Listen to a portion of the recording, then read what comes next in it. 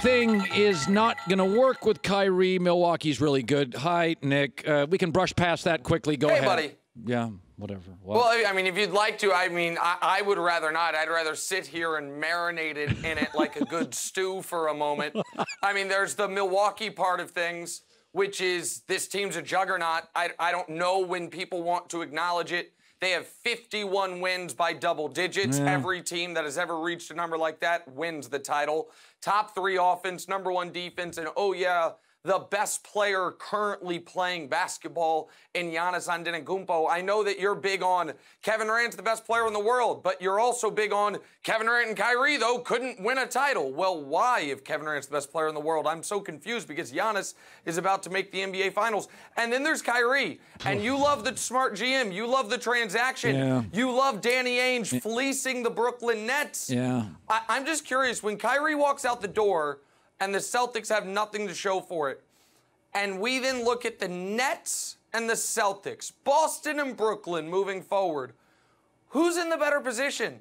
The Nets with D'Angelo Russell and probably a max free agent this summer, or the Celtics building around the core of Jason Tatum, who took all of Kobe Bryant's worst traits with none of Kobe Bryant's best traits and turned himself into an incredibly inefficient basketball player, $64 million wrapped up in Gordon Hayward, and Jaylen Brown, a homeless man's Kawhi Leonard. I'm just curious. Listen, who's in a better position moving forward and what the process really was for Boston, because the best year they ever had involved the little Isaiah Thomas, not the actual Kyrie Irving, and that's kind of tough for Celtics fans to swallow, but not if they've been listening to me, who's been telling them this was going to happen for 6 months. But that's all. We don't have to say anything. No, I mean, it's, I was wrong on this one. I'd like to move to the next topic, but I thought it was certainly smartly articulated by you. I do think it doesn't feel great this morning, and Kyrie's leaving, and that's guaranteed, and I don't know exactly what they are, and I think you're right.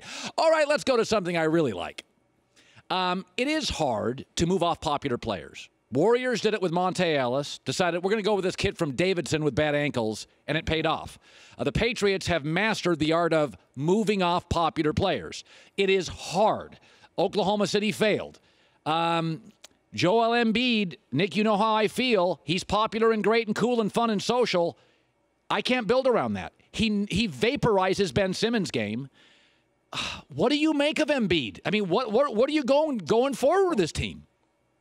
Well, let me ask you something real quick, because I'm curious, because I listened to the Open. I thought it was really interesting.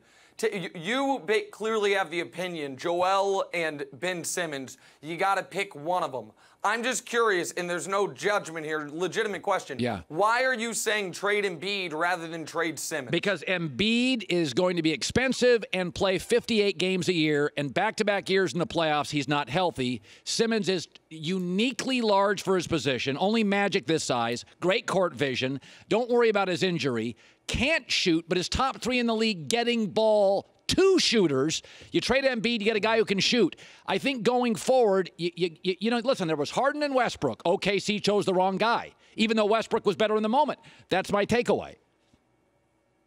All right, so I think it's actually not a crazy take. I think people will react to it like it's a crazy take. I understand where you're coming from. To me, right now, Simmons and Embiid both have one massive weakness, because you and I were both the captains of the Ben Simmons hype train last year. Yeah. And I think we both assumed that this summer he'd be in the gym instead of in the club with the Kardashian and would come out with a 9-foot jump shot, a 10-foot jump shot. His shot is so bad that the great writer from The Ringer, Kevin O'Connor, he's been postulating for 3 years he is literally shooting with the wrong hand.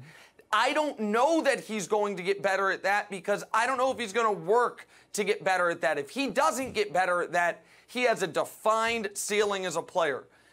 Embiid's issue is totally different. Embiid, fully healthy and fully functional, plays like an MVP. Because the league has gone so small, there's no one in the league to match up with him. He's a bad matchup for everyone. But you're not allowed to miss playoff games, man. This is just a rule. Like, if you're injured all year and you miss a season, so be it. But if you play through the season, the only reason you're supposed to miss playoff games is a season season-ending injury if you're a superstar. I didn't make the rules, but I know what the rules are. And for Embiid to, I thought this was, whoever made this in the great FS1 graphics department, this is beautiful. Operation, great game, little buzzer, the whole thing. But it's real. Yeah. And it's a concern. And now we don't just have to worry about structural injuries.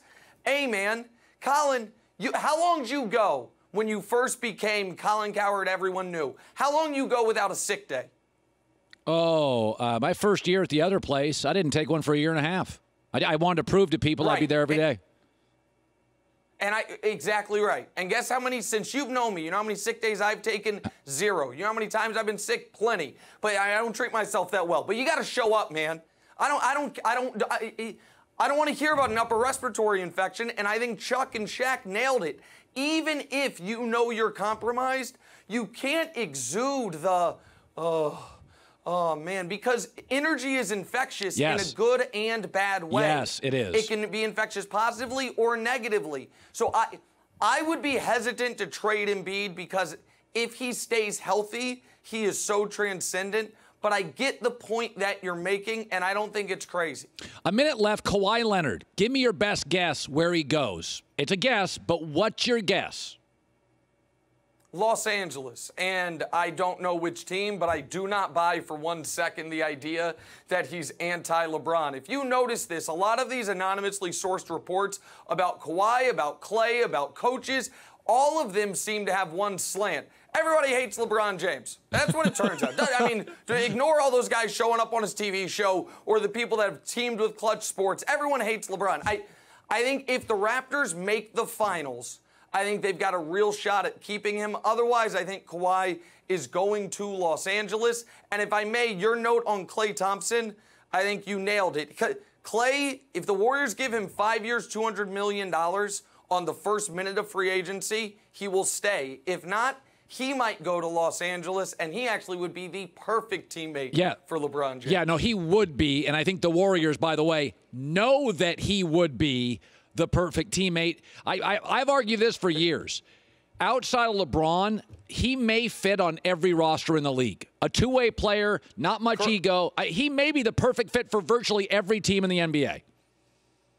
And I know we're late, just quickly, I think what Klay's concern is, and the reason this is out there, is no one expects Durant to make his decision hour one of free agency. Right. And if the Warriors screw around and wait to make Klay's offer until Durant officially makes his decision, they could lose him. The Warriors need to lock Klay up the first moment they can. You know Durant's leaving anyway. Don't fool yourself into thinking, maybe we keep Durant. You don't need Klay. You can't disrespect one of the original Splash Brothers like that. By the way, Nick Wright crushed me today. He's been on this Celtic thing and Milwaukee thing all year. Not a great day for me. And so we're 1-1. That's all right. 1-1. Absolutely. We'll talk more later about when we have the tiebreaker. Good.